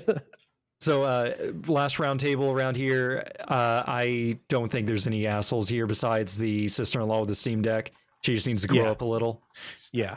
I think maybe at worst she should have told her that she was going to change it rather than just changing it without letting her know. Because I think that a lot of the problem that the sister-in-law is having is that... money. She said she was still going to buy it. Yeah. Yeah, that's the other part. Like, okay, so there's a little bit of like... little faux pas by putting it on the list in the first place, but then you're like, oh, you took it off the list, like what's wrong with you? And then they're like, oh, I'll just buy you one with my own money. And at that point you go, oh, okay, that sounds cool, thank you. That's what I was going to say though, is that I think that a lot of the animosity is coming from the fact that it was changed without them knowing. So like they probably looked at it and saw it wasn't on there and then was like, what the hell? And she was in charge of the list too. Yeah. Okay, so she definitely saw it then. She probably threw a couple other things on the sly at the bottom of the registry for her. Philip, do you ever feel bad, like angry at me whenever you go look at the episode and you see I changed the name and you're like, what the fuck? I worked so hard on that name and then you changed it without my knowledge. Sometimes, but also I don't care enough to fight you over it. I always think it's funny because there was one episode where you messed up our formatting and you took away a space that's like after a colon or something like that. So it was like colon rubbing against the letters. And I'm like, this buffoon, this disgusting fool, he is completely mistyped. So I had to go in there and edit it. The funny thing mistake is the numbers in the description. Where I forget the numbers every time. Yeah, I usually have to go in and fix that. We're like, welcome to episode 47. And then you look at the title and it's actually 48. You're like, He clearly copy pasted this and didn't even think about it. One thing I think is funny for people who are on Patreon, they see this, but our episodes, when Philip names them, it's always Philip's name, and then you'll get the normal free feed of the episode and it's a different name. And I just always think it's like preserving history. Almost. Like I get to go back and look at what Philip named the thing. Long time ago. Anyway, that was some shop talk. This person's not an asshole. All right, next up is my pick. Boop. So this one's from Fit Angle 6943, and this is a burner account made for one post. Okay. No comments. No comments? No, there's comments. Okay. Oh yeah, they didn't comment on anything. Yeah. All right. Am I the asshole for making fun of my girlfriend for writing fan fiction and claiming it's actually writing? Oh God. Oh, no. I am on this guy's side right away. My girlfriend, Abby, 31, and I, 33, have been together for a few months, and this Easter, I was going to introduce her to my family. We haven't moved in together yet. Abby is quite smart. She has a PhD and works in her field. I only have a BA, so you can imagine my surprise when hot and smart woman wanted to date me. Anyway, what a badass. Get it, BA? Oh, right. God. Oh, dang. Anyway, I digress. Many layers to that. Oh my God. Anyway, I digress. Abby's passion is writing, although she's never allowed me to read anything she wrote. She dreams of writing a book and says she's practicing and trying to draft things. One day, I was staying over and fell asleep, and she went to her office to write. When I woke up, I peered over her shoulder when she was writing and saw names that sounded familiar. I asked her about this, and sure enough, she admitted to writing fan fiction. Apparently, she already wrote 100,000 K fan fiction. Hold on, what's 100,000 K? It's 100,000. 100,000. Okay. What does that mean? But 100,000 fan fiction, what does that mean? I have no idea. It looks like a typo. Okay, maybe 100,000 words or something. Okay, that could be it. 100,000 words fan fiction, I guess, and is working on her third one. And we could just finish the sentence. It probably would have helped us with that.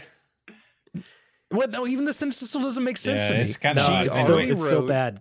Yeah. She wrote 100K fan fiction, is working on her third one. Her third one, what? Her third 100K fan fiction? What? Is 100K? Wait, is it 40K? No, that'd be a crazy typo. I don't know. This is stupid. Hold on, let me look up 100K and see if is that like type a thing? in 100K fan fiction. Okay, 100K is apparently a type of work in fan fiction. It's a novel length fan fiction. Oh, 100,000 words. So yeah, okay, yeah, we were on the right track. Okay, so she's working on her third novel length fan fiction. So that 300,000th word. That's a lot of writing. It is. She says it's writing practice and she loves it. I told her it's cringy, and if she was serious about her book, she'd write it by now because she's pretty much already wrote 2 books, if only they weren't fan fiction. She got silent and told me to leave her alone. When I introduced her to my family, I mentioned that she has a PhD. My brother and sister got impressed and asked her about it.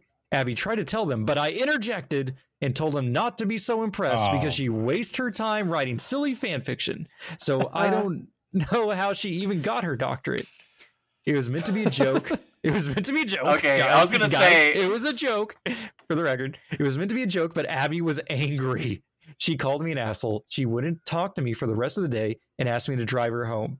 I tried to come in, but she told me she wanted to be alone and write her fan fiction. I told her she was childish, but left anyway. I haven't heard back from her since, and I told my sister, and my sister agreed with Abby. I tried to call Abby, but she texted me with asshole and nothing else. My sister thinks I owe Abby an apology, but I don't think I did anything wrong, and yet Abby is annoyed. Was I really the asshole here? I want to point out before we start talking that the pinned comment is a mod saying in bold and giant letters, "This thread is now locked due to an excess of rule violations." I always love when you see that in these threads. It means that they were bullying the shit out of this guy. Yeah, exactly. Yeah.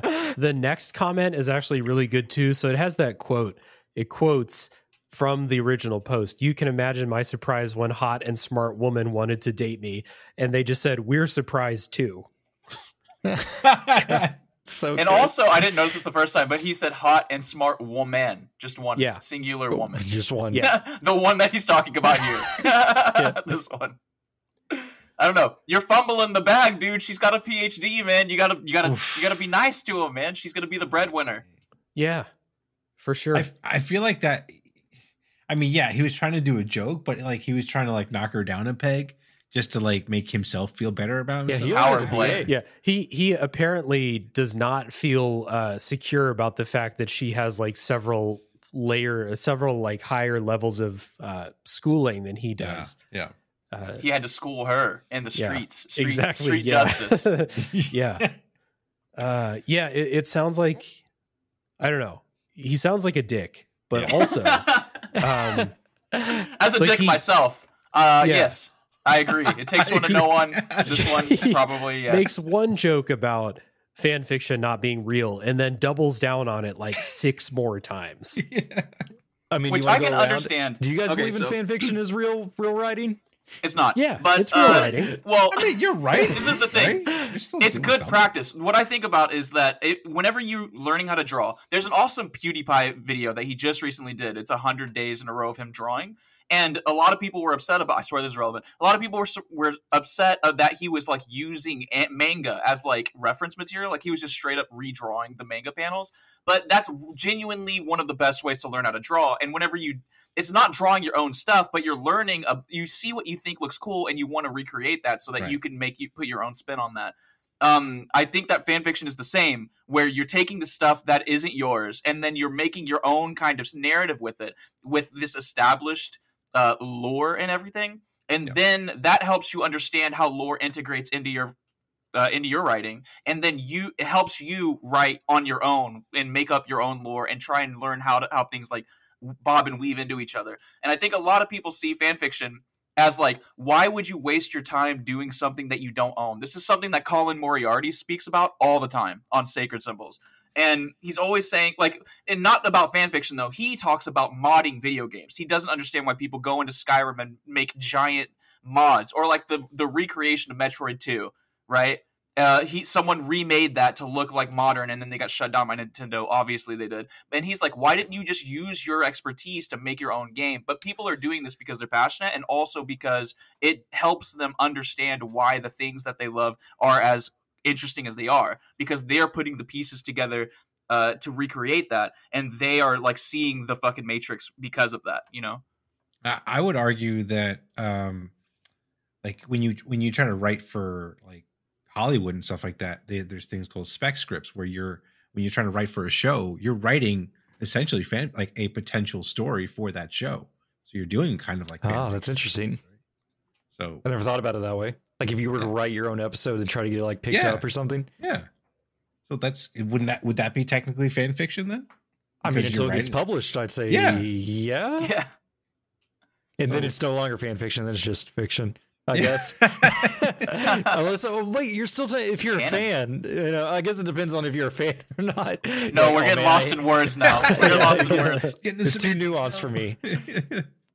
No, but yeah, I mean, and to your point, Nave, like even if you're like if that's what gets you into making your own game, like it's why like not? The people who made the Forgotten City, they started by making a mod for Skyrim, like, and then they went on to do that. But like, even if you don't, everyone always says that games like Skyrim are saved by people making mods, and like you want to go back and play Fallout 1 without mods, without the people who've helped fix that game, like that's valuable things that people are making. Even, you know, like Thomas the Tank Engine, that's funny. That has brought value to people's lives in Skyrim. So I don't agree with the idea that that's worthless. And I used to like make fun of fan fiction back when like my only exposure to fan fiction was like, well, I wish that Harry and Ron would kiss in Harry Potter. So I made fan fiction about it. That's peak fan fiction though. But like, even then, like, I don't give a shit because somebody isn't seeing what they want to see in the story, so they're making it themselves. Like, I don't care anymore because it doesn't affect me. Right. And the people who are making it, it's bringing value to their life. So I don't like, it doesn't bother me. And like, sure, some people are making good fan fiction out there. So could you argue that Twitter and like people that are very outspoken about a particular story or whatever, that then the writers actually like succumb to that and like add that to their show? Could that be like almost like people forcing their fan fiction into a story?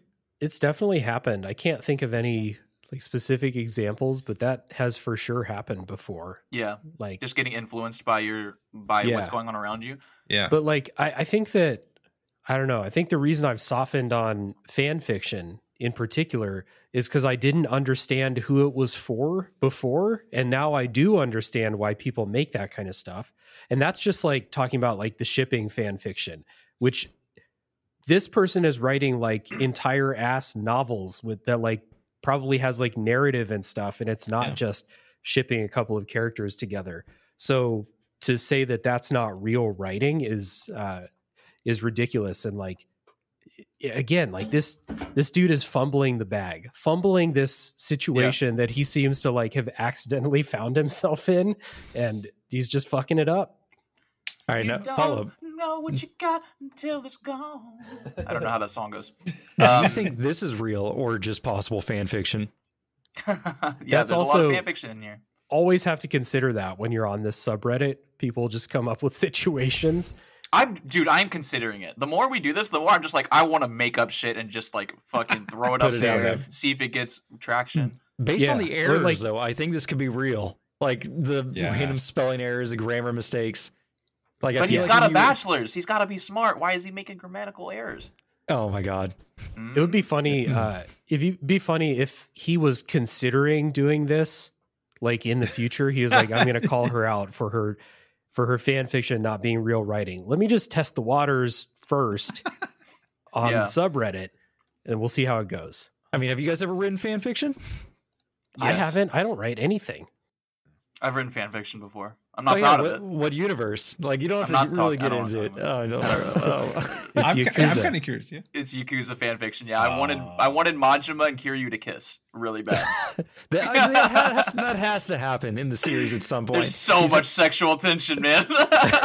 Like, there's been so many games. They've been in there so often. Like, there has to be some like accidental kiss where like Majima leans in to kiss like a pretty lady, and then Kiryu slips and falls in hit each other in the mouth or something like that.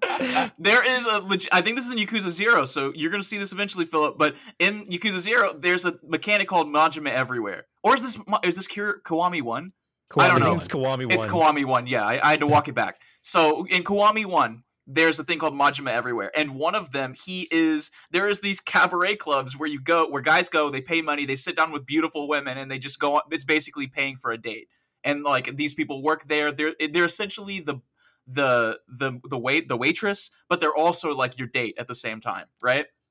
And there's one where Majima dresses up, and so you go in there, and he's there, and I can't remember his name. Do you remember his name, Dave? Majima's cabaret hostess name?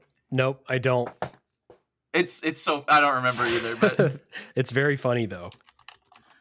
I don't remember what I was talking about. Oh, like I don't remember how that ends either. I don't think they kiss because Kiryu clearly can tell it's Majima, but he takes him seriously. He's like, I guess if this is what Majima wants to do now, I guess I'll go on a date with him. So stupid. Goromi. His name is Goro Majima, and his hostess name is Goromi. That's smooth. Hold on, wait. Let me get a picture of him, so everyone can see. Dave already knows what he looks like, but this is Goromi. That's pretty obvious. The goatee and the eye patch. Yeah. I forgot about the eye patch. So good. Oh. Yeah. I forgot. Man, that was a tangent. I really forgot. I had an actual point.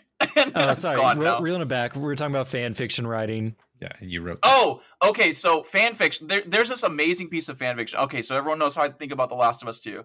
The fan fiction's about that, but the video is by a YouTube channel called The Closer Look, and the video is called How to Divide a Fan Base: The Last of Us 2, and it's basically half of the video is dissecting why it was so divisive.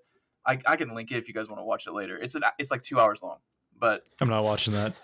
I know, but this is the thing: is that he rewrites The Last of Us 2 so that it basically has the same like narrative structure, but it is written just in a different way that is more like, I don't want to say better because people love the story. People either love it or hate it. But the way that he wrote it actually brought tears to my eyes towards the end. Like, I was like, this is good. Like, what he wrote.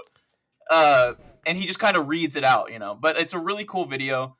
You can skip the first half if you don't want to hear any more Last of Us fucking arguing. Because he's not a negative person. He's just like this dissecting why he thinks that the narrative fell flat for a lot of people. And it makes a lot of sense because of the choices that they made.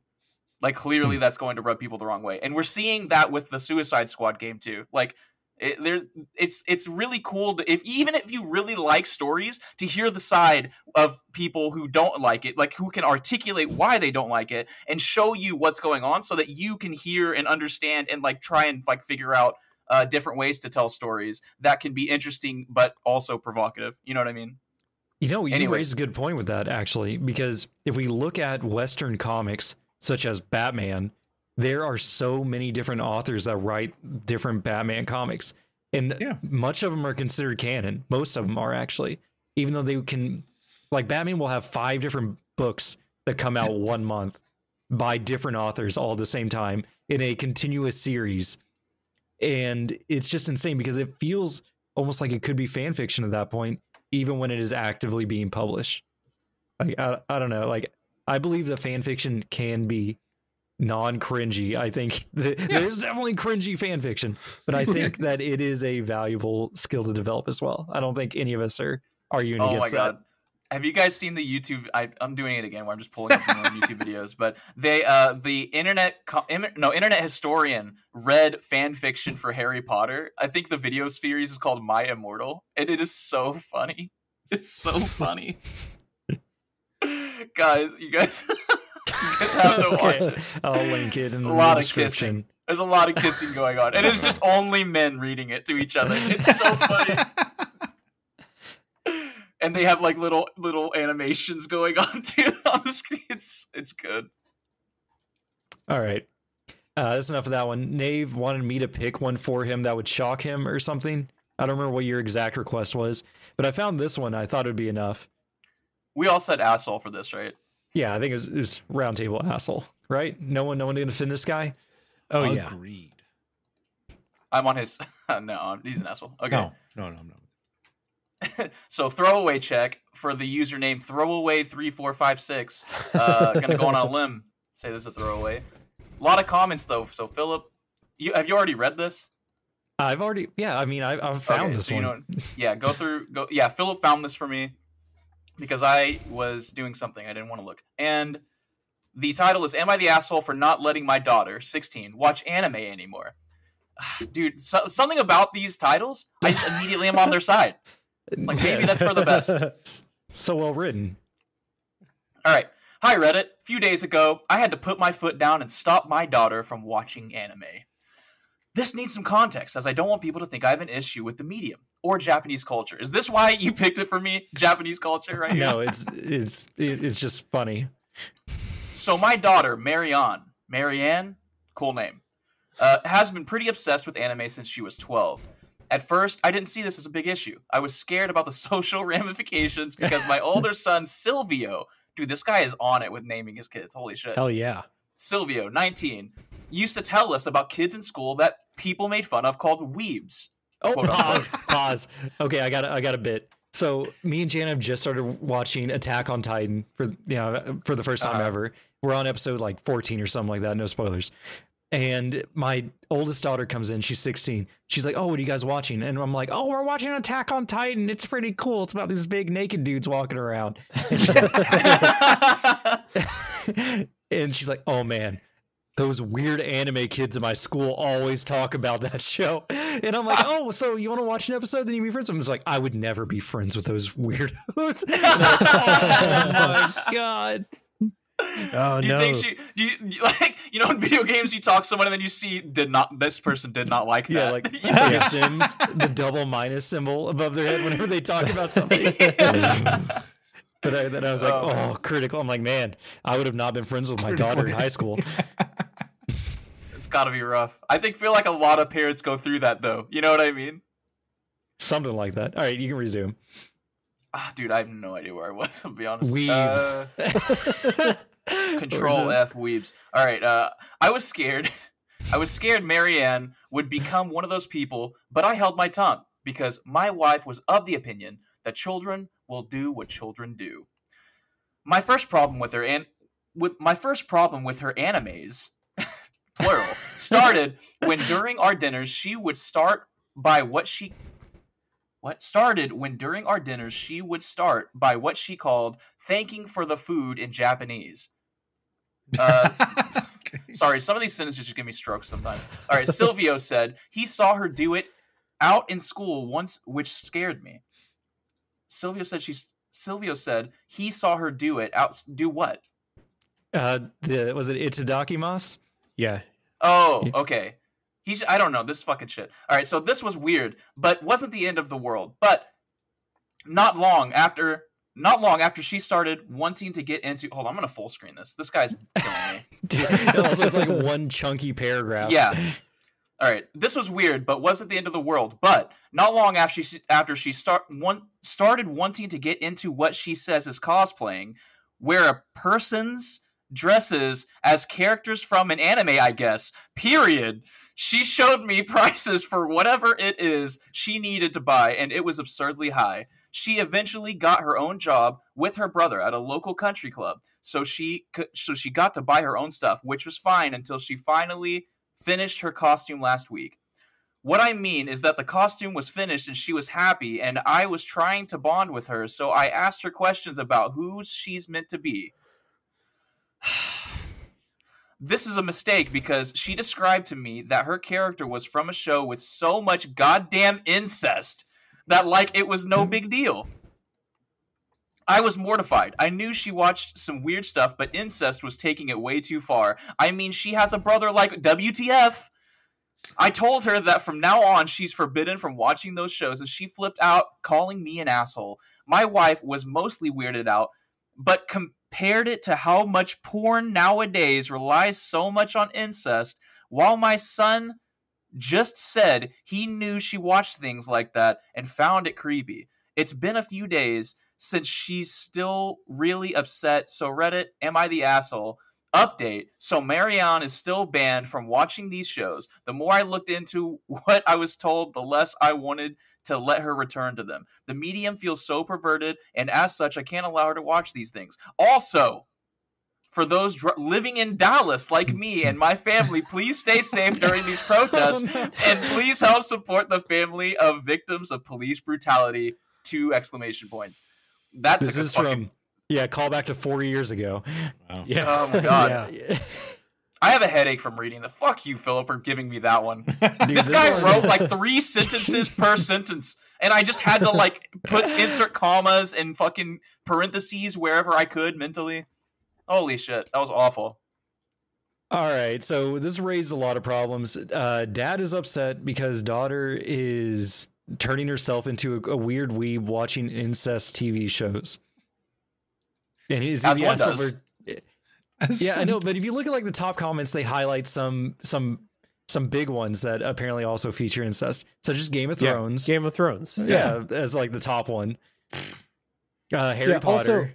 Also, they say something about like how porn nowadays relies so much on incest. Like, spoiler alert, they're not brother and sister in those videos. They just say they are. Okay, it's okay, it's fine. Let's see. I don't know if I agree with that too much. I do love so weird. The Harry Potter thread that starts up in this real deep. Yeah, where? Yeah, oh yeah, like, basically like. Oh, I see Voldemort as I'm scrolling. I'm like, oh, I know that word. Yeah, there's a big Harry Potter debate going on which part's incest or not. Oh, wait, hold on, wait. Or how about all the cartoons we watched in our lifetimes? Powerpuff Girls had an episode where the girls create a new sister only for her to die. Gargoyles had an episode where where a chapter is shot in cold blood accidentally, and fucking SpongeBob of all things has an episode consisting of plankton being tortured, isolated. Oh, they're just going. But what about this other fucked up stuff? Exactly. Yeah. I don't know. These comments are wild. Holy shit! Yeah. How did this thread not get locked, but the other one did? What was going on in that other thread? And they must have been like burning him. I do gotta. It's like I gotta say, like there are problems with anime though. Like, have you guys seen Sword Art Online? No, but I've played a video game of it. And I was very surprised by some things that happened in that game. There's a part where it turns out like the main character's like sister starts hitting on him like halfway through the 2nd season, and she becomes like a love interest. But it's not great. Not great. Wait, Luke and Leia kiss? Yeah. I mean, but they didn't know. Everyone loves Arrested Development. Michael Cera's in love with his cousin in that show. All right. Yeah, I don't know. But anyway. It seems like an interesting line, but I think that, so he's bringing up the incest over and over again. I don't think it's as much that. I think that's the shocking thing that he got, that was revealed to him. But I think it's also the sexual nature just in general. And I think that anime has a lot of fan service. And I know because I'm fucking entrenched in it right now.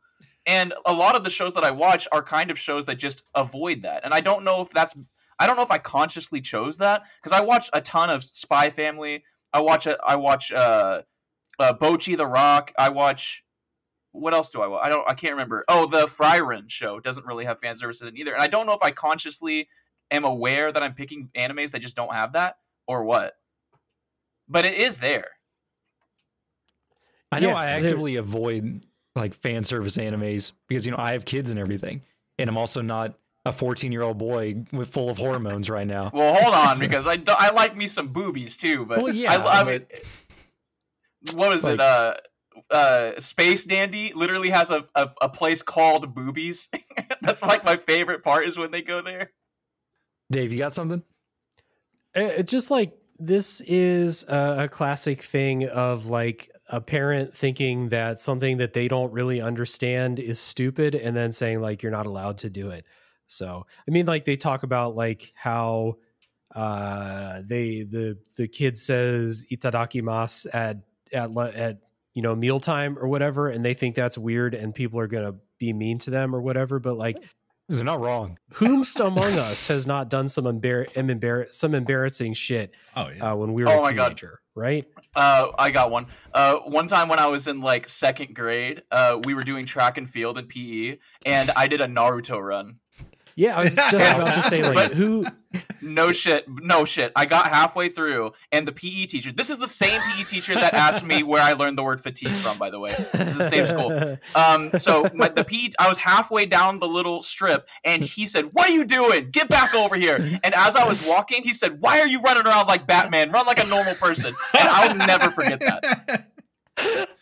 Batman runs like Naruto. Amazing. Well, no, he has his like arms to his side in his cape as he runs. Yeah, right. Yeah. It's not a normal way to run for sure. Not at all. Which is the funniest thing was I never saw a single episode of Naruto. I just saw another kid doing it, and I was like, "That's kind of cool." I was gonna say maybe you didn't ever watch Naruto, but it turns out that the Naruto run is the natural state of humans running, and we all yearn to do it.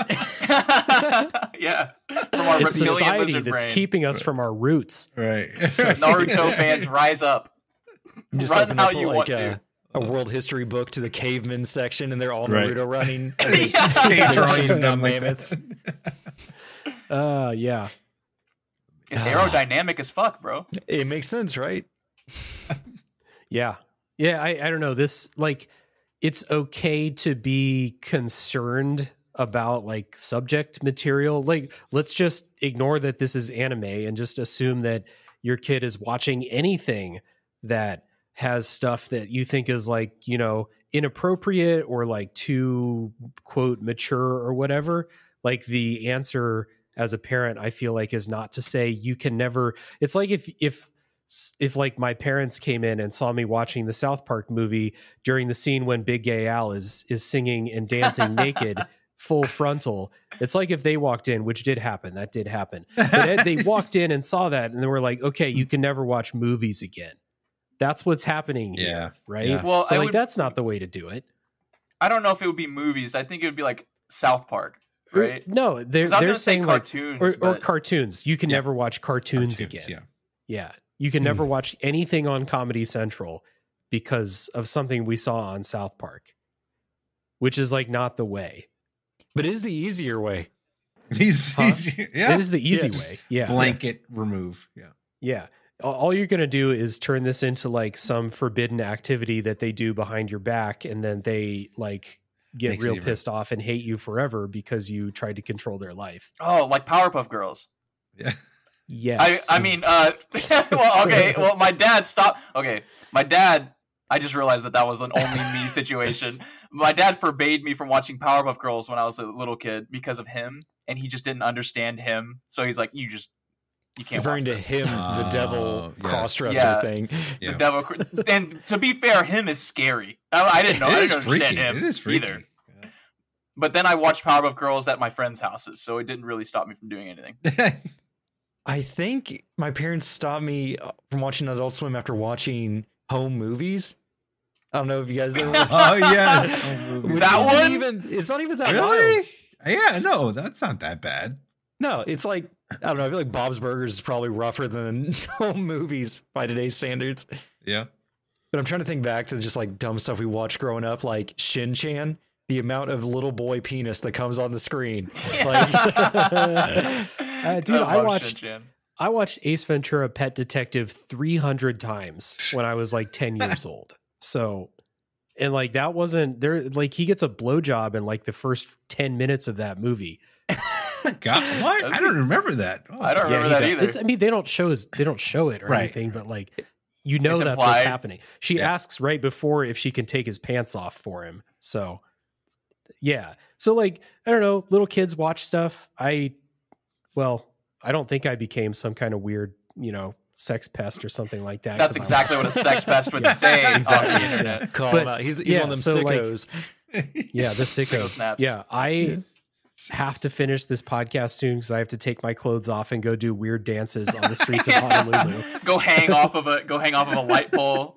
Yeah, but yeah, the like you just pretend you watch Game of Thrones and saw Jaime and Cersei fucking in episode one. Episode 1, they didn't hide it. It's in episode 1.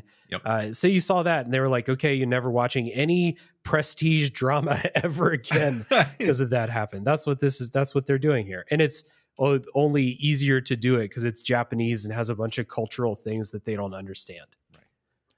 I think the age is pretty relevant though. Like she's like 16. Yeah. That's how old my daughter is. Like at this point, I let my daughter watch pretty much whatever she wants to as long as she like asks first. Yeah. Type deal. You know, like, hey, can I watch BoJack Horseman? I'm like, I don't think you're going to like it, but yeah, you can. Like, I don't think you're going to get it because I don't know if I get it, but you can watch it. I get it a lot. I can't watch that show. It tears me up inside. I'm like, I can't fucking keep doing this to myself. This is hardcore. This is like a therapy session for me. It's terrible. Which is weird because like, I feel like when I was 16, I was watching like Futurama. Or I was watching Death Note. But that's the thing, dude. I was watching Futurama and I hated it because I didn't understand anything, though. I didn't understand why Futurama was funny. But now I watch it as an adult. And I'm like, this is the funniest fucking episode. It is so funny. There's a part, I just randomly was watching an episode, and it's an early one, and there's a button. And they're like, just press that button for this thing to happen. I don't remember. And Fry misses the button. Like, he just sits right next to it, and then he hits the button. And it made me laugh so fucking hard because it's so stupid. You know what I mean? But like me as a kid would have never found that funny. I wouldn't have even understood the joke. Right. Or I'm thinking about like what would be bad? Like Always Sunny in Philadelphia, maybe? Oh no! I'm not letting a fucking 16-year-old daughter watch Always Sunny, bro. The first episode, aren't they dropping N-bombs the whole episode? It's one of the first episodes. Yeah. God. Oh man. There's just so much worse things than anime out there, I feel. I do understand the perspective of he doesn't understand it, so he's banning her from it, and that's kind of like a blanket thing. But I'm going to be honest, I think that it's his daughter, and if he doesn't want her to watch anime, then it's specifically because of the sexual stuff too. And it's like it's hard to argue that there's no sexual stuff in anime. You can give a million examples of anime that doesn't have that shit in it, but she's going to watch what she wants to watch. Yeah. This is the thing, is that if he doesn't understand anime, he can walk in and she could be watching anything, and he has no idea if it's Full Metal Alchemist or if it's I can't think of Space Dandy. You know what I mean? If he walks in and there's just a normal shit going on, he's not going to know that she's not watching a sexual one. And I mean, 16 is the point in time at which you're gonna start wanting to watch shit like that. But unless he's okay with, or she's okay with him watching something with her. Like they make it into a thing. This is the thing. That's a good fix, dude. It's like if I can sit and watch it with you and you don't die of cringe, then you can watch the anime. Yeah, that's a pretty good barometer of things. Like, let's watch a few episodes together and see if you don't want to jump out of the window. Because I don't want. When I was 16, I did not want to watch like Inuyasha with my dad because of all of the love interest shit. That'd be so funny. It's hard. Dude, your dad is so good too. Like, it'd be perfect for that. Dude, my dad, you guys don't know my dad, but he is, he's not the person you want to do shit like that with.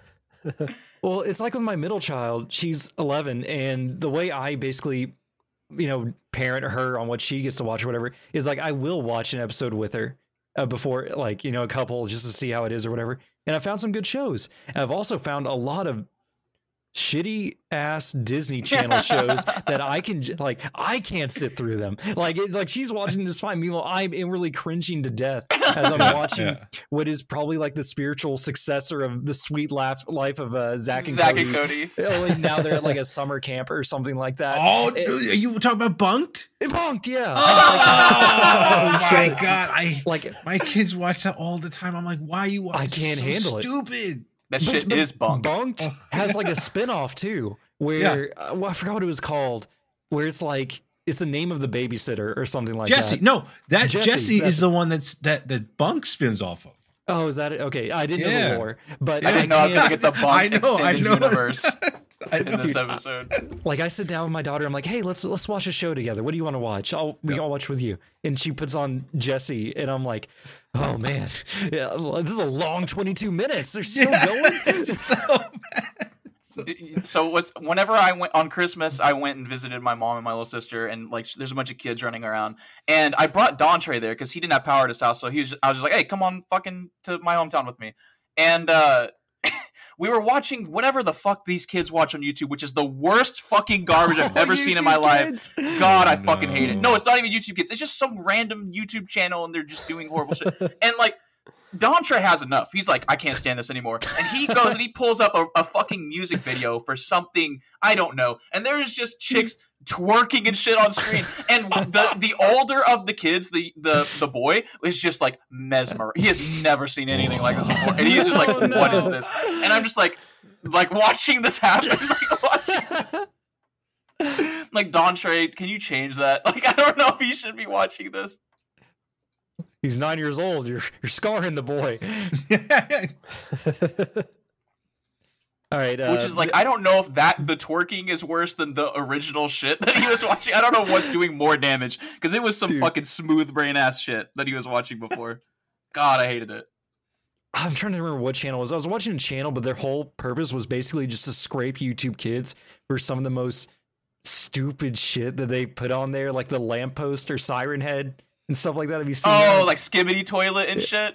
Yeah, just like real bad stuff. Like it's like Spider-Man marries Fiona from Shrek and stuff. There's some holes that you can go through in YouTube. No pun intended. There's some rough stuff. It's like fucking what's her name from Frozen giving birth to Sonic the Hedgehog, and I'm like, what? And like Mario is there, and I'm like, what the fuck is going on? And I can just picture the kids watch this on YouTube, and then in the playground the next day, they're like, you won't believe it. Elsa gave birth to Sonic the Hedgehog. And he's like, no way. All right. Fan fiction, bro. Fan fiction. That's what it is.